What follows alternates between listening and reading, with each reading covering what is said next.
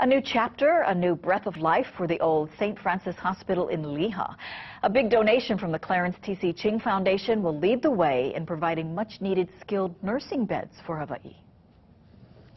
With the signing of an agreement and the presentation of the check, St. Francis Healthcare is now $4 million closer to turning the old Liliha Hospital into a skilled nursing facility. Longtime St. Francis supporter, the Clarence TC Ching Foundation, made the big donation. They say things happen for a reason at St. Francis. So, last year we were also blessed, not just with a saint, but with the return of the two hospitals.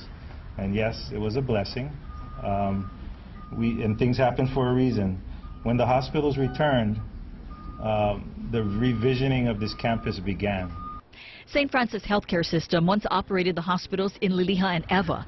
They were sold to Hawaii Medical Center in 2007, so St. Francis could focus on home and community-based care.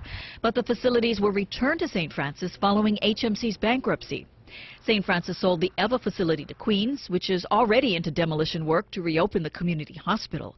In Liliha, 3 floors of the old hospital, still filled with beds and even an old HMC sign, will be renovated and nursing stations turned into living rooms, providing 100 much-needed skilled nursing beds.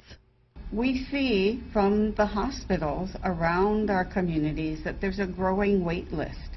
So we have individuals that continue to remain in the hospital at higher cost because there are just no beds available in skilled nursing. Funny says at the end of this quarter alone, 90 seniors were waiting for placement in skilled facilities. St. Francis hopes to complete renovations by July of 2014 and accept patients later that year.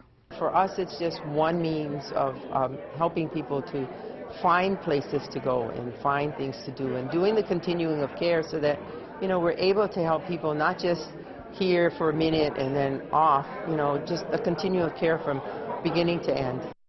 The project will cost about $10 million. Future plans for the Liliha campus include adult daycare, urgent care, and outpatient surgery.